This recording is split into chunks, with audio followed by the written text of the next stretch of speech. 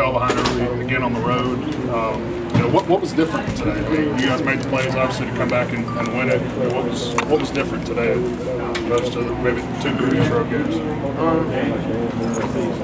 Like I said, I mean, the game comes down to execution, simple as that. You have to execute out of there on the field, but we had a running game. I mean, we established that, and the line played great, running backs ran hard, and a lot of receivers got open. And that's when the plays open up, when everybody starts executing, and that's what we did. The scoreboard showed it.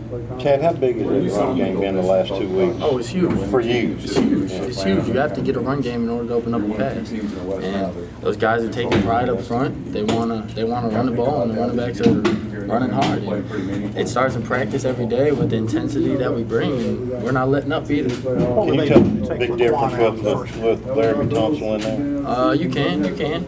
But like I said, you got everybody who's gotten reps so far throughout the season, and it's only helping us because we're switching guys in and out, and they're all doing their job. What were they doing to take out Laquan or target him differently in the first half? They tried kind of rolling the coverage to him a couple times. They tried trapping his side, but I mean, it's going to open things up because we got a lot of playmakers. What did you see on the touchdown pass to him? Were they putting just was that one-on-one? Yeah, just one-on-one. He just had to give him a chance, and that time I did, and he scored. Your eyes light up when you see him one-on-one? Oh, I love it. I love it, especially when we got the right play call for it. I love it.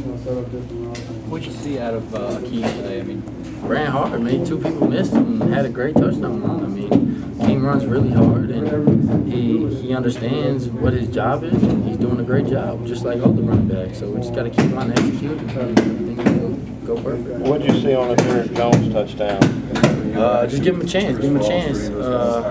On the route he had a deep route, and he converted it and did a great job. So gave him a chance, and he made a play. Is that something y'all have been working on this week? We've been working on the past couple weeks. You just gotta have the right feel for the game and stuff to call it. But he made a great play on it, and the line gave me time. And the rest is history. was it just execution? It seemed like the offense got going a little bit more.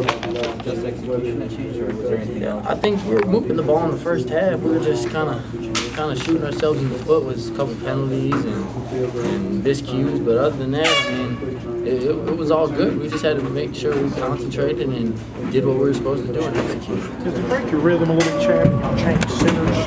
No, not at all. Next center, they all know that it's the next man up. They're doing a great job rotating those guys in. And they got to keep snap the same though. Yeah, they're doing a great job. They're doing a great job. They're fighting. They're working hard every day in practice. Jeff, you guys have come back to win this one, and kind of a back and forth game on the road after the way the last 2 road games have gone. It's like your confidence for you guys now. It can only build confidence. And we just got to keep on executing, and it starts in practice. And we got to eliminate the turnovers too. That's it. How difficult is it for you guys to really not focus on the big picture, but focus only on the next game? Coach always says that each play has its own life, and you have to approach every practice, every play as if it's its own life. And that's what we're doing a good job at, and we're concentrating and executing. I know you probably already addressed this a minute ago, but you'd thrown the interception there in the 4th quarter. You guys get the ball back up 1. You have the touchdown drive.